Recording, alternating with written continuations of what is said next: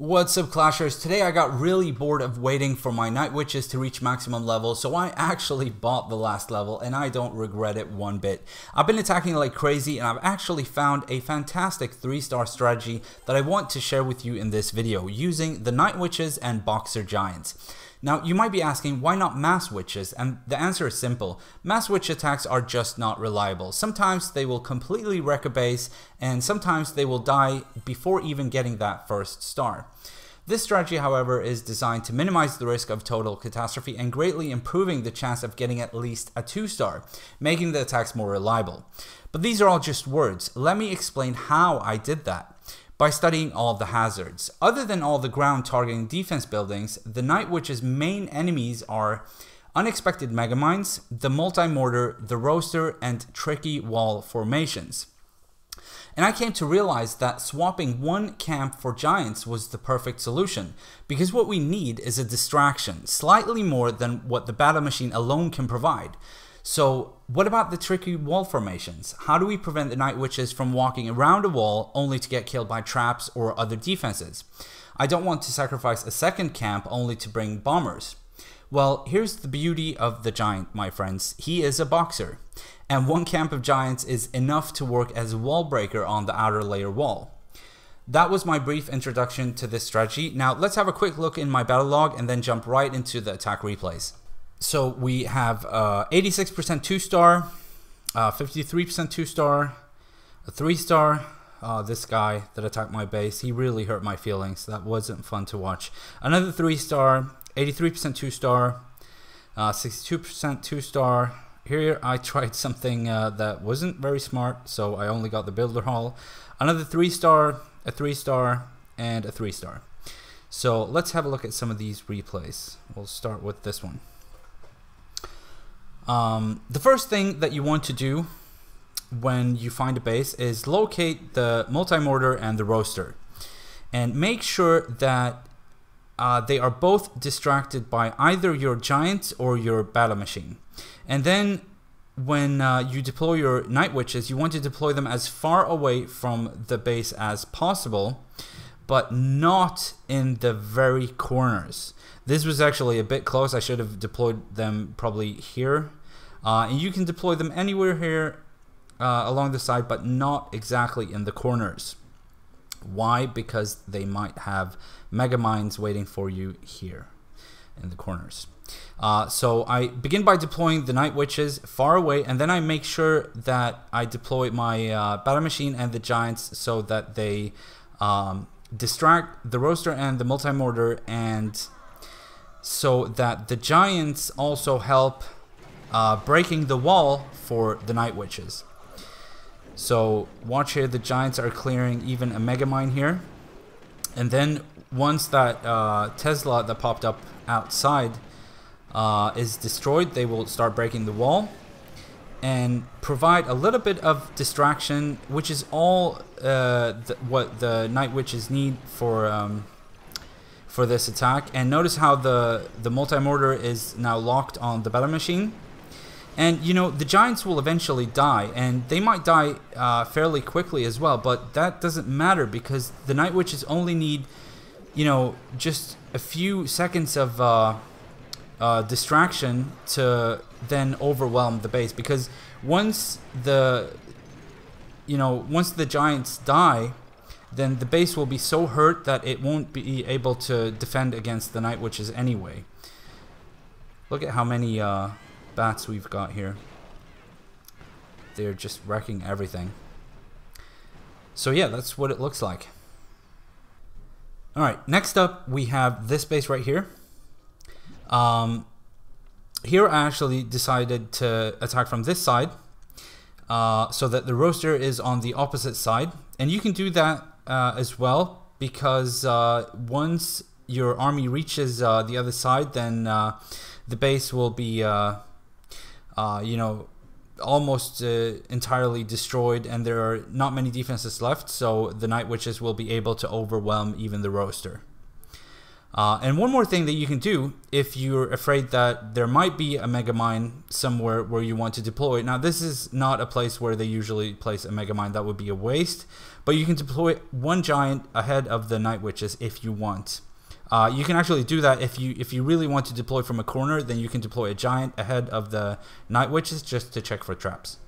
Another good thing with the giants.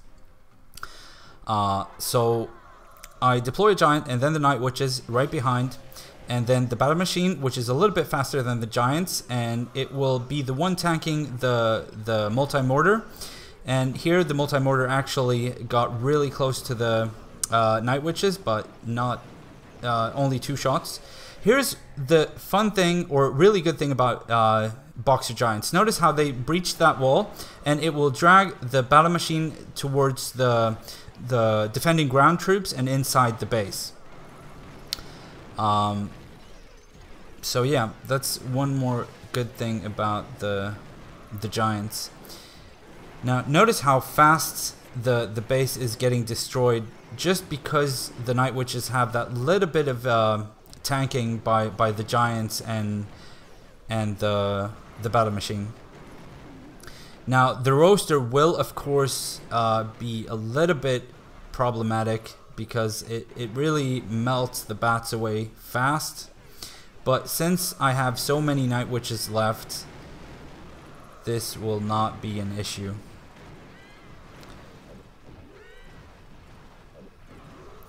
There you go. The third attack we're going to have a look at is against this base, and the reason I want to show you this attack is because it didn't really go as planned. There were a few things here that happened. My giants didn't go where I wanted them to. Well, they actually did, but they didn't destroy the defenses fast enough, and they didn't breach the wall for the night witches. But it turned out very successful anyway, and I'll show you why. So here I decided to deploy from the corner, and that means I have to deploy a giant ahead of the night witches in case there is a mega mine hidden there. So again, we locate the multi-mortar and the roaster and make sure our giants or the battle machine distracts them. And if that is done correctly, then it doesn't really matter if the giants don't breach the wall or if other things go wrong, because those are the main hazards, and if we do this, then the night witches will be able to overwhelm the base on their own. And because, you know, they can work freely and they can destroy the base. Of course, there are a few ground defenses here that will target the night witches, and some of them will die. But it doesn't matter because, you know, if the 2 main hazards or 3 main hazards here are taken care of, then attacking will be very easy. So out of the 4 main hazards, the 4th being the wall formation, I didn't breach the wall, but the removing of the potential Megamind and distracting the multi-mortar and distracting the roaster. We did that, and so this attack was very successful. The battle machine is still alive, and I think I have 4 night witches left. So let's have a look at how we can attack a diamond base. This guy has placed his base very far south on the map, so why not use this entire distance here and deploy our witches at the very top, and giving them a lot of time to start clearing the north side of the base and the mortar and the roaster. But again, giant comes first, because if this was me building this base, I would definitely have placed a mega mine at the very top here, but he didn't. Also, now I want to breach this wall, so I placed my battle machine here on this side, and with the help of the giants, he will breach this outer layer wall, and eventually he will get the attention of the roaster. And once that happens, watch all these bats. They will now freely destroy the mortar and the roaster, because the roaster is distracted, right? And yeah, so from now on, all the giants are gone, by the way, but now we have a battle machine tanking, and the night witches behind it, very well protected, and things are just going really, really smooth right now. At one point, the battle machine will start walking outside this wall here to get the mine and the lab, which was a little bit dangerous for the witches, but there are so many left, and the battle machine is going to enter the base again and start tanking for the night witches. And you know, they form such a perfect combo here because the crusher is a threat to the battle machine, right? But the night witches will take care of it because it can't hurt them, and then the archer tower and the cannon are distracted by the battle machine, so they cannot hurt the night witches. A very effective team indeed. The last attack we're going to have a look at here is also a diamond base, and we are going to use the same strategy here. We are going to attack from this corner here because the mortar and the roaster are here. This guy has his walls a little bit more upgraded, but the same idea here. We are going to use the giants and the battle machine to breach the wall in the corner here and start distracting the mortar and the roaster.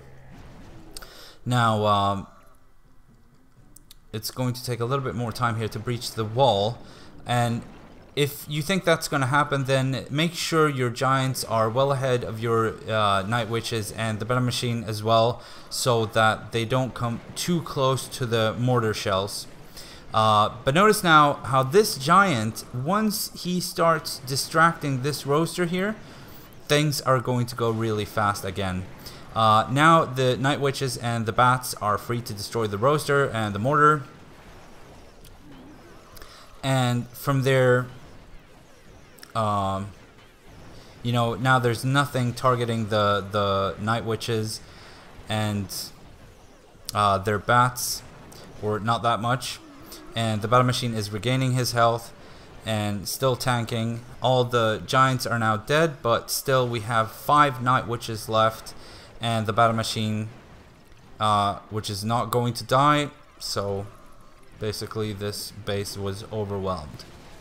So other than watching this tutorial, the one thing you might need to practice a little is knowing how to path your battle machine and your giants in order to provide distraction for the night witches.